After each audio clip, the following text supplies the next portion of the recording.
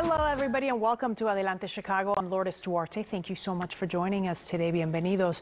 Let's begin by bringing back a tradition after this pandemic. One of the biggest events of the year, making a comeback. Chicago's Latino Film Festival was one of the first events last year that had to take a bit of a backseat due to the pandemic. This year it had to make a few adjustments, but it is back and it is a favorite. Joining us now to tell us a little bit more about this year's Latino Film Festival, there he is, Alejandro Riera. Nice to talk to you. Hi, hello, sir. Hey, how are you? It's been 7 months since we last spoke when we had to postpone the 36th edition from our April time slot to September. But we're back in April. We're back in the spring. We're back right now. Trying to get back into that tradition. Things slowly getting back to normal. And this is such an important event every year. I think so many people look forward to it. How difficult has it been this time around to get it off the ground?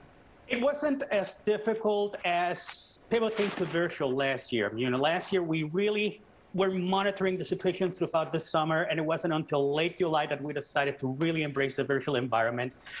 We didn't have time to prepare for a drive-in setting the way other festivals and film organizations had. So this year we decided that as a transition to going back to the theaters next year in 2022, that we will do 3 drive-in screenings at Chi-Town Movies. One of them which started last Thursday, and the second one we will be talking about the next 2 drive-in later on as we watch some of the selections for today's program. And we decided to keep the virtual aspect of it. One of the nice things about going virtual last year was that we were able to reach audiences in Illinois that we weren't able to reach before. We were able to reach audiences in the suburbs who weren't able or couldn't make the trip to downtown Chicago on a weekday to watch the festival. We were able to attract audiences from Little Village for the same reason. Sometimes they can come to the theater on a weekday to watch the festival.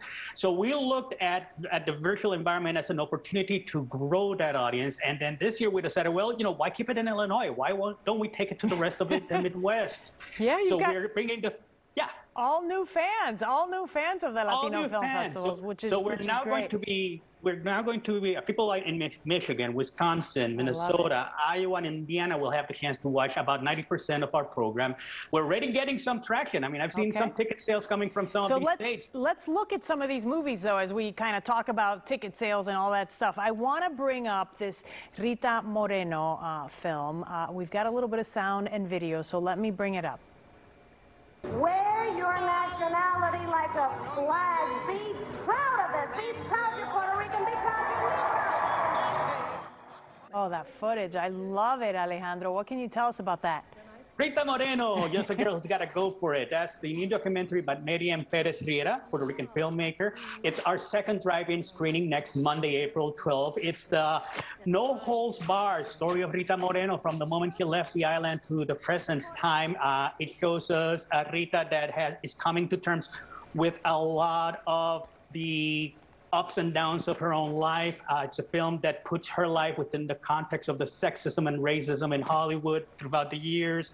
It's a film that also looks at her legacy and how it has impacted so many other careers. And then there's Rita telling it like it is, right in front of you. I mean, the way she's set up in the film, it's like she's sitting in this chair, staring right at you at the camera, and she's like not letting, she's pretty much tells all. It's pretty much her breaking free. That's her. That's her. Yeah, she doesn't hold anything back. That's for sure. And can you believe she's turning 90 in December? I can't. She is full of energy. Full of energy. Okay, so that's one to look forward to.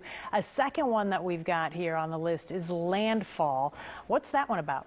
Landfall is a documentary by Cecilia Aldarondo that looks at the aftermath of Hurricanes Maria and Rita in Puerto Rico back in 2017. Oh, wow. It looks at the psychological, political, and economic impact this hurricane had. It looks at events happening in the island from the moment the hurricane left the island to those massive protests in Old San Juan that led to the resignation of Governor Ricky Rosselló. And it's still a very relevant film in the sense that, after this film was edited and released in festivals everywhere, Puerto Rico suffered additional tragedies. It suffered these massive earthquakes on the southern part of the island. It's suffering from a massive COVID outbreak. I mean, it paints the portrait of an island that is in perpetual PTSD because of all these tragedies and puts it within the context of its relationships to the United States. It's a very powerful, very poignant film. One of my favorite documentaries last year. I'm very happy that we have it at the festival this year. Is that part of a drive-in view? viewing as well? Or No, that one you can see virtually. That one is one of our virtual offerings. Okay. So Rita is our second drive-in screening. We'll be talking, I think, about our third one shortly, but we'll keep the best for last. How's that? Okay, well, the next one here is Rosa's Wedding. Rosa's Wedding. Oh, that one is a wonderful, wonderful, quirky comedy from Isiar Boyain. It's the story of this woman. Her name is Rosa, and she spent all of her life pleasing everybody in her family and not doing anything for herself until she finally says, you know what, enough is enough. I'm going to start taking care of myself. I'm going to open up my own business. And you know what? I'm going to prepare a wedding ceremony, but it's a wedding ceremony for myself. I'm marrying me. And when she makes that decision, her family, all in a very Spanish, traditionally Spanish, way, decides to try to curtail those plans of letting Rosa be herself. And it's a very, very funny, but also very poignant comedy about a woman who tries to declare her independence. Isiar Boyen is an extraordinary Spanish filmmaker. It has a wonderful performance from Candela Peña. You may recognize one of the actors, Sergi Lopez from Pan's Labyrinth. He played the fascist villain in Pan's Labyrinth, and he's a wonderful character actor from Spain. And Isiar Boyen is one of the most important women filmmakers of the last 20 years from Spain. Okay, and you see some of the picturesque towns of Spain there in the background. Yeah, absolutely. Oh, so pretty. I love it. Okay, last one, you said save the best for last, and that is El Cuartito, the little room, I guess we can translate it to. Yep. Where's that one from? It's our third and final drive-in screening on Saturdays. Oh my God, I'm forgetting it's April already. The pandemic blurs days together. Saturday, April 17th is our final drive-in screening. It's exclusive drive-in. There's no virtual component to this one. You only have a chance to see it at the drive-in. It's a Puerto Rico-Argentinian co-production directed by Marcos Carnevale, the director of Els and Fred. And it's the story of these 5 travelers who arrived to the international airport in Puerto Rico for different reasons. And when they sort of start, telling little lies to immigration authorities, they are locked into this room by the national security, because they're rather suspicious. And it's a whole comedy about misperceptions, about immigration, about queer, and it's very topical. If you look at the trailers right now, it's very, very topical given what's happening in the border right now. It's a little bit of a, even though belated, little critique of the former administration, but it's a North American premiere. Marcos Carnevale has, some of our most popular films at the festival have come from Marcos's lens. So it's a treat to have this film. It's a treat to have it as a North American premiere. And it's, again, as I said before, it's a drive-in exclusive. I mean, you will only see this at the drive-in. These all look fantastic, Alejandro. I'm excited. These all look great. Okay, so if people want to be a part of this, get tickets, watch any of these drive-in shows, what do they need to do?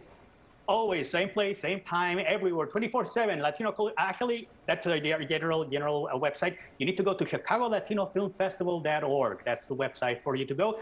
Latino Cultural Center is our home base, the International Latino Cultural Center of Chicago, which produces the Chicago Latino Film Festival. But for anything and everything ticket-wise, the ChicagoLatinoFilmFestival.org website will be your go-to place. Okay, I'll link it to my social media posts as well.